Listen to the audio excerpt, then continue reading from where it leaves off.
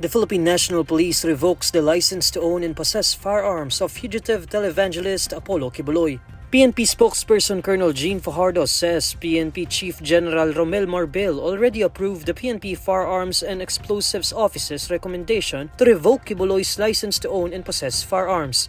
Last April 23, the Firearms and Explosives Office forwarded to Marbel's office its recommendation to cancel or revoke the license to own and possess firearms of Quiboloy. Quiboloy has an existing arrest warrants on charges of child abuse, sexual assault, trafficking, exploitation, and discrimination. PNP Firearms and Explosives Office Public Information Office Chief Major Lady Lu Gondales previously said that the recommendation is in the premise of Quiboloy's violation of Section 26 of the Republic Act No. 10591 or the Comprehensive Firearms and Ammunition Regulation Act.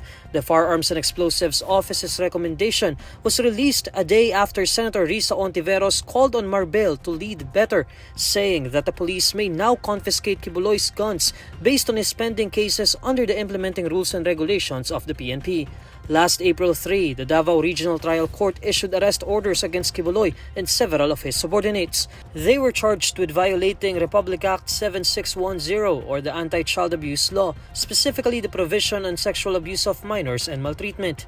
On April 11, a Pasig City Court also issued a warrant for the arrest of the self-proclaimed appointed son of God for qualified human trafficking, a non-bailable offense.